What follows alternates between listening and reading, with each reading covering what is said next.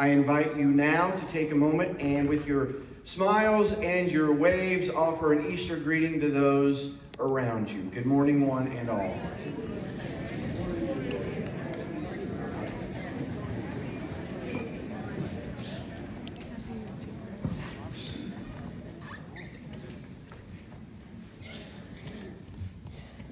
Friends, I want to thank the RCSC for making this morning's service possible and for all the extra effort helping us get moved from the Sun Bowl to the Sundial. A rainy Easter morning is not what any of us expect in the desert, and yet there was a great deal that was unexpected on that first Easter morning so long ago. Regardless of where we gather on Easter or how we gather on Easter, we gather celebrating the resurrection of Jesus Christ. Can I get an amen? Amen.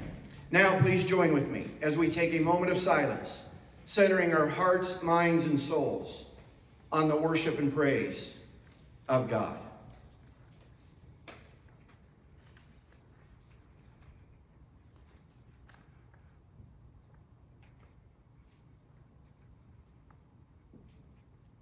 This is the day the Lord has made. Let us be glad and rejoice in it. The tomb is empty. Jesus lives. The love of God prevails now and forevermore. So with joy and thanksgiving, let us worship the Lord together. For all who are able, I invite you to rise as we sing together our opening hymn, When Morning Gilds the Sky, as printed in the bulletin.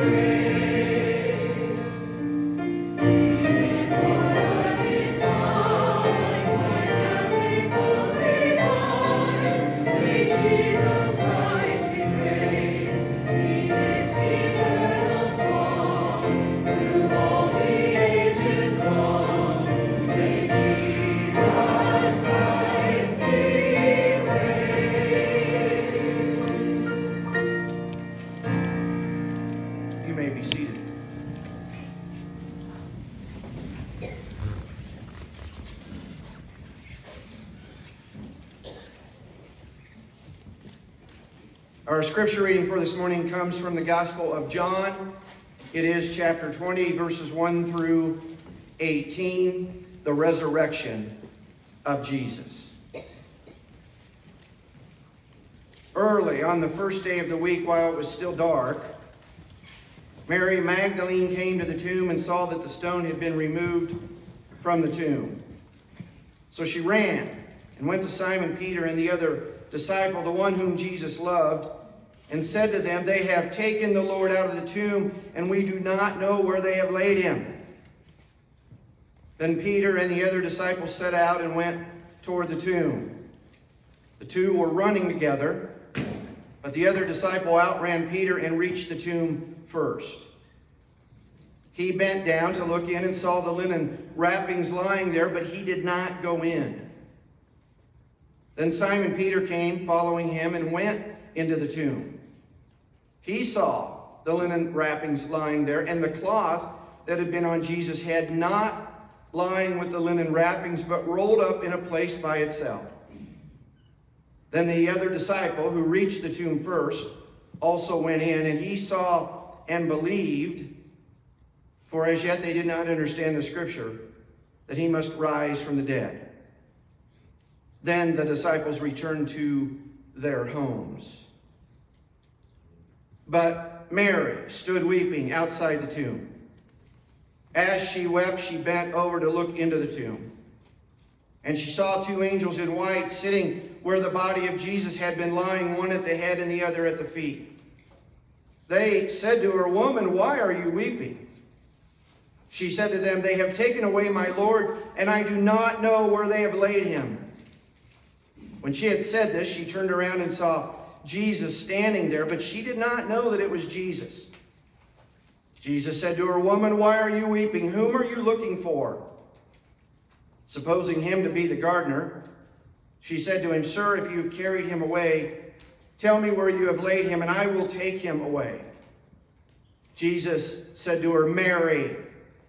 She turned and said to him in Hebrew, "Rabboni," which means teacher.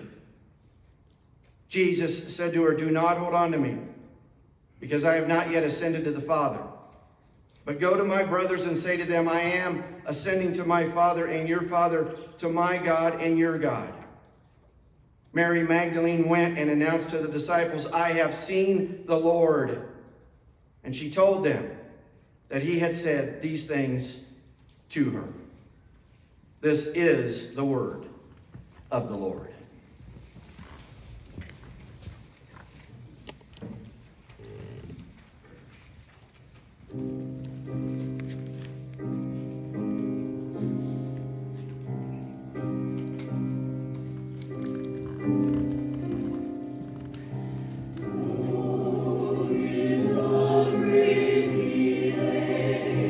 Jesus, my Savior,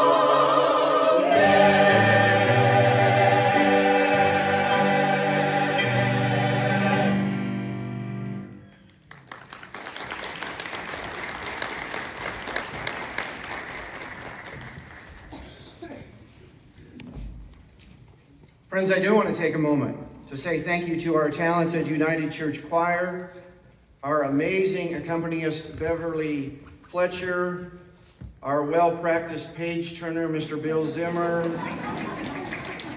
and our tremendous minister of music, Alan Paulson, for helping to bring all of this beautiful music to us this morning. Please join me in another round of applause if you will.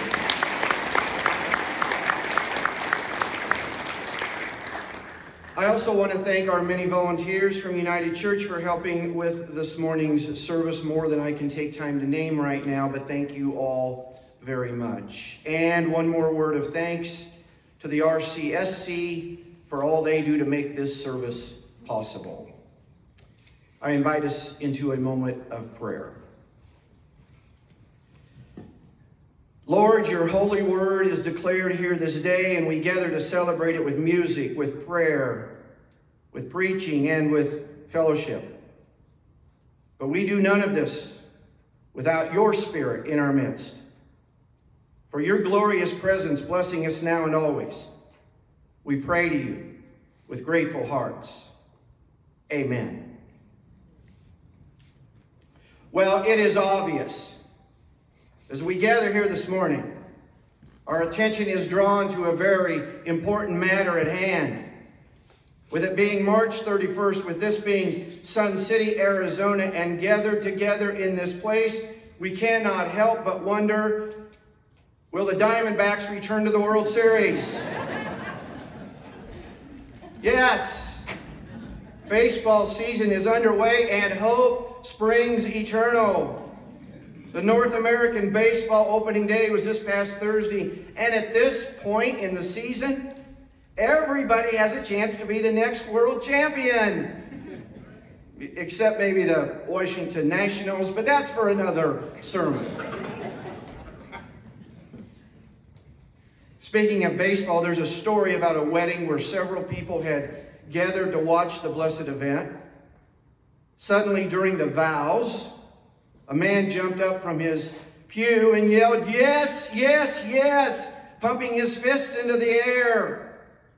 Then he stopped, looked around, and he slowly slumped back down into his pew as he took out his earbuds. It seems he had been listening to a baseball game, and his favorite player had just hit a home run, and it tied up the game.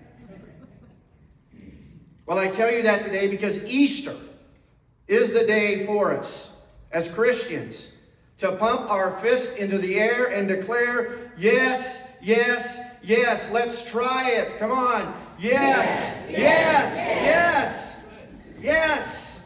Easter is all about yes.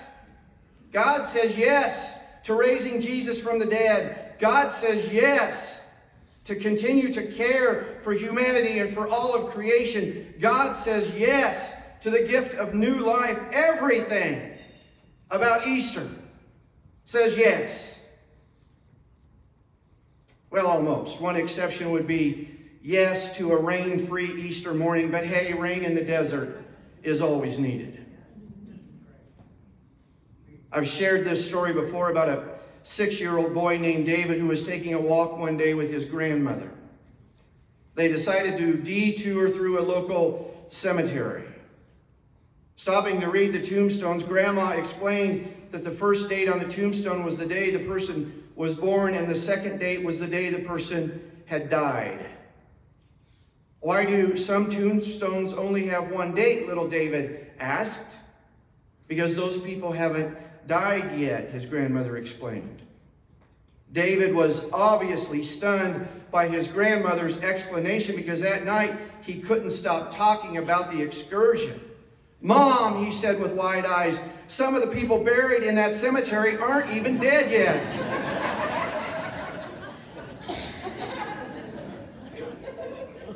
And little David is correct, although it doesn't take a cemetery. How many people are dead in their current lives? How many of us have some part of our life that has died?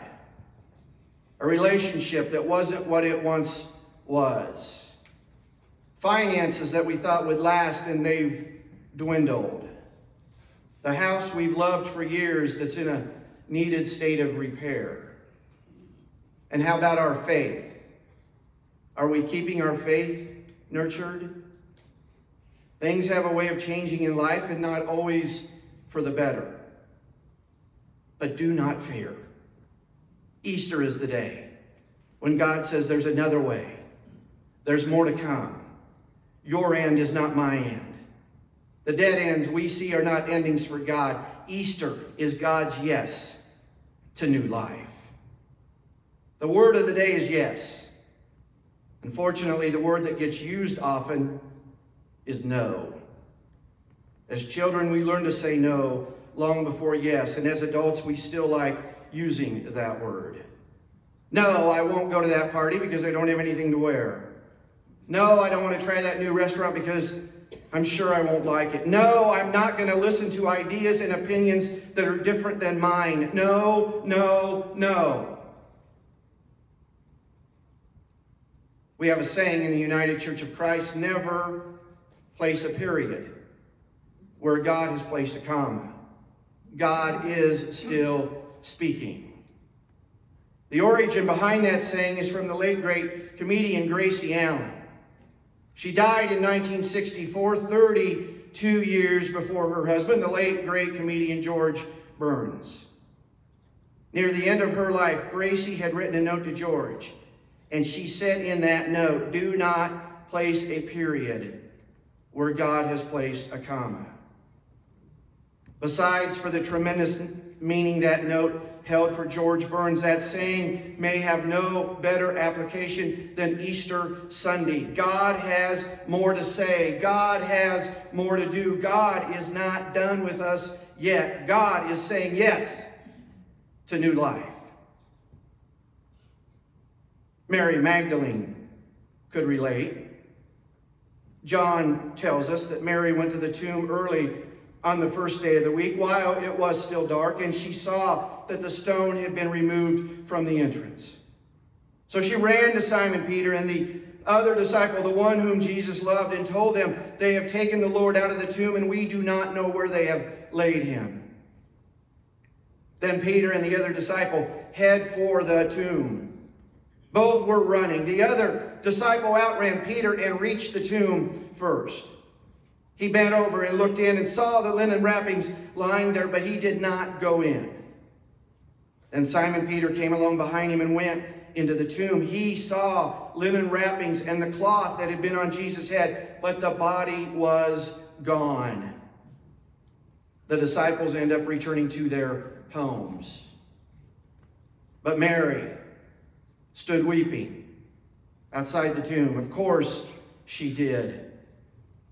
And as she stood there, she saw the angel sitting where the body had been. They inquired about her weeping, and she told them. That's when she turned and she saw a man standing there who also asked about her weeping. She thought it was the gardener and asked him to tell her where he may have taken the body. Then it happened. Jesus said her name, Mary, and she knew in that moment it was Jesus. He told her not to hold on to him and to go and tell the others what had happened and all that would be happening. So she went and she declared the good news. I have seen the Lord. Friends, that's a yes. Mary says yes to following Jesus' instruction and declaring the good news that she has seen the Lord. Sometime back, there was a humorous story in Reader's Digest. A retired pilot wrote to tell the magazine about an experience he had in the Navy. The pilot's plane was needing repair. The maintenance crew had worked feverishly to repair it in time for an important flight. After the team announced the plane was ready to fly, the crew stood by while the pilot conducted a pre-flight inspection. As he reached behind an equipment box, though, the pilot cut his finger on the exposed end of a safety wire. The cut bled profusely. Sticking his head out of the plane to ask for a first aid kit, he noticed two crew members studying a small red pool beneath the aircraft. "That's my blood," the pilot called out. Both both faces immediately brightened. "Oh, thank goodness," one of the maintenance team members yelled back. "We thought it was hydraulic fluid." Friends, Jesus was left hanging on a cross, and it was his blood that poured out of his side. It was on that cross that he died. His body was taken from the cross to the tomb, and many thought that was the end, including Mary and others who cared so deeply for him.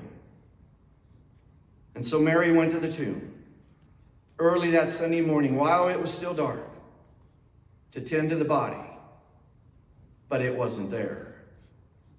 And today we know why. Because Jesus lives. Just as sure as we gather together in this place, Jesus lives. Death does not get the last word. God gets the last word, and that word for us today is yes. On this Easter Sunday morning, we celebrate God rolling away the stone, opening the gift of new life, and offering that gift to each and every one of us. So yes, indeed, Jesus lives. Thanks be to God. And of course, go D-backs.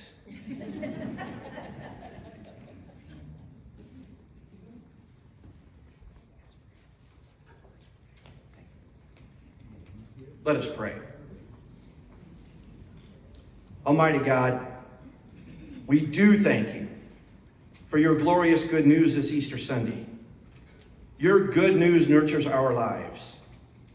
Blessed by that good news, we live it and we share it with others. Now, Lord, we ask that you hear us as we join our voices, praying together the prayer we have been taught to pray, saying, Our Father, who art in heaven, hallowed be thy name. Thy kingdom come, thy will be done, on earth as it is in heaven. Give us this day our daily bread, and forgive us our debts as we forgive our debtors. And lead us not into temptation, but deliver us from evil. For thine is the kingdom, and the power, and the glory forever. Amen.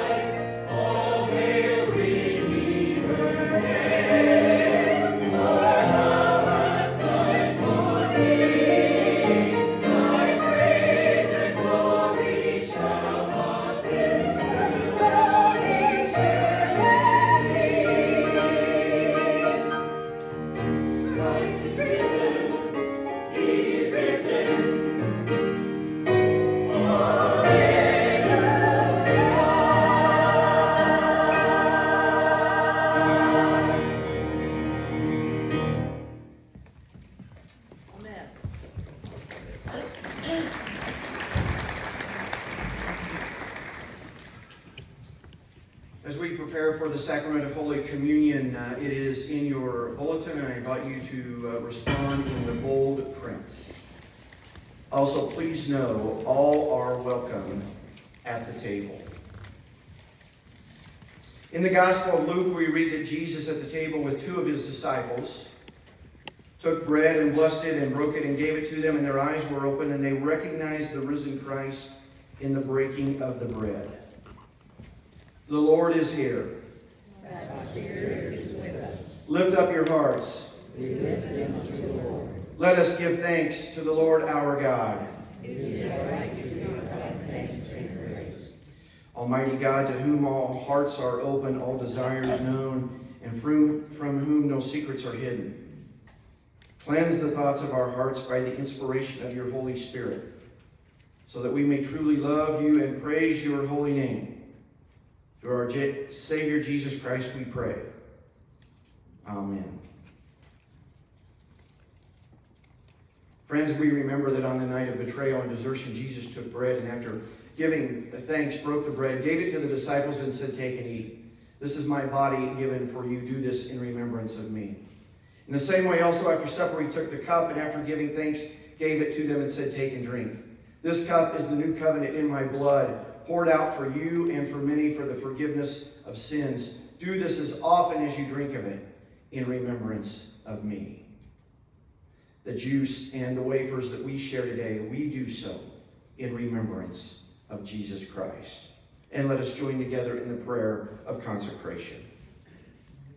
Lord, we pray that this bread, this cup, and our lives are blessed by the wind of your Spirit, which makes the ordinary things extraordinary. How amazing. Amen. And at this time, I invite the communion servers to come forward.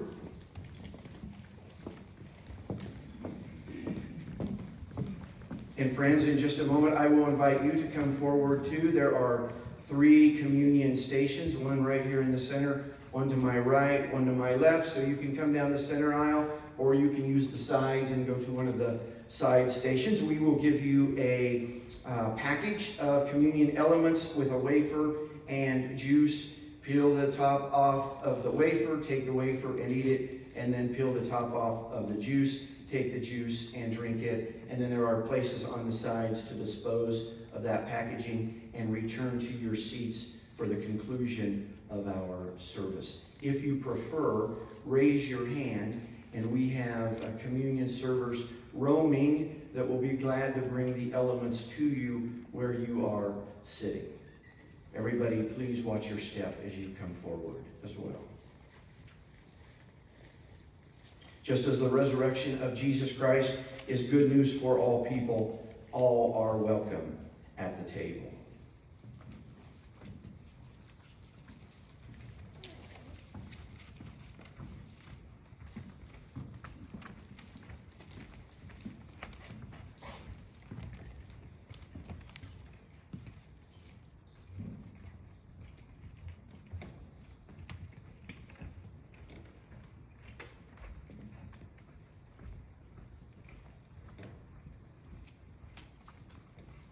The body of Christ given for you. The cup of new life poured out for you. These are the gifts of God for the people of God. Come, for all things are ready.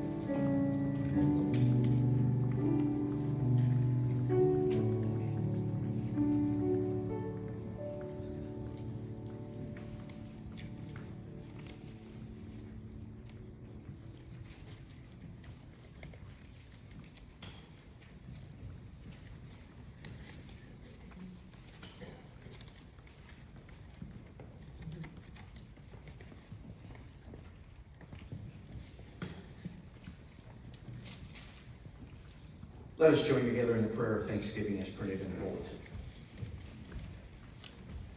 Yes, we give thanks to you for this meal and for all blessings.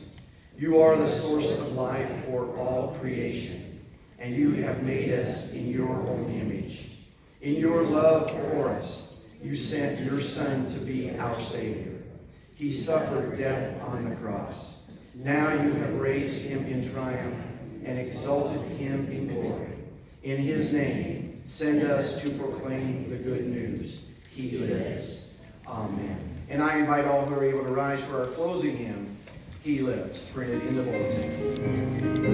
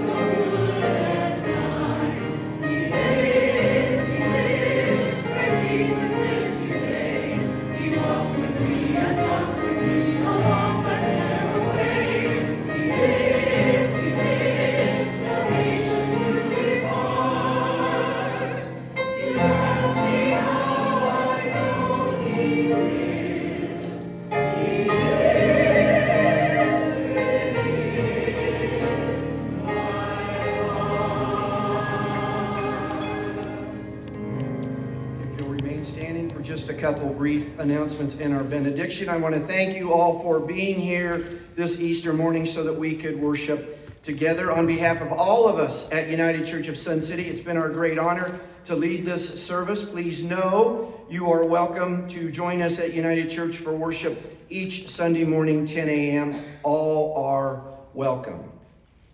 As you depart this morning, our ushers will be holding baskets. If you're so inclined, please leave an offering with all of the proceeds going to Soldiers' Best Friend, an organization very near to us in Peoria that trains service animals for veterans, a very worthy cause. That's Soldiers' Best Friend, and 100% of our offering will go to them. Now hear these words. Yes, go forth this Easter morning and spread the good news. Jesus lives. Blessed by God's Holy Spirit in this place of worship. Go forth. Amen and amen. Happy Easter.